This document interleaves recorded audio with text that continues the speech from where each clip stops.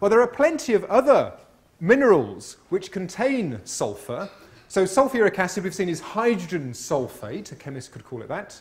But there are other minerals that also contain the sulfate unit.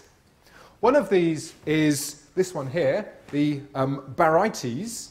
This is barium sulfate.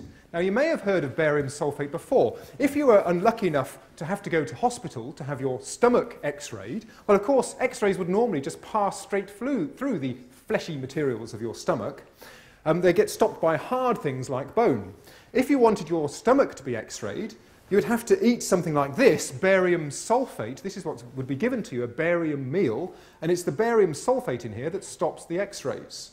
Of course, this is quite a large lump, and you wouldn't need to eat all of this, just a very small amount, and it would be highly purified, of course, if you were going to eat it. So the chemist would have purified the natural barium sulfate here to give you your barium meal. There are other sulfate minerals. This one here, this beautiful mineral here, called Celestite. This is strontium sulfate.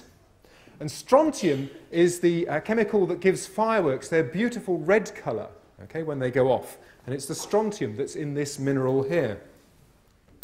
And one more mineral, we have gypsum, or selenite. And this is a crystal of this. This is actually very heavy, this gypsum here. This is calcium sulfate. Now, if I was really unlucky and dropped this on my foot and broke my foot, I would have to go to hospital, and they could fix my foot by putting on a plaster cast.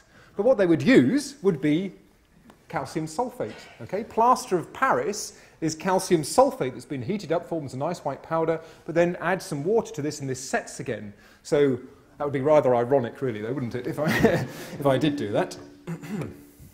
So, calcium sulfate, another naturally occurring mineral with calcium and sulfate. But there are many other minerals that contain calcium. So here, this beautiful purple colour, this is calcium fluoride or fluorite.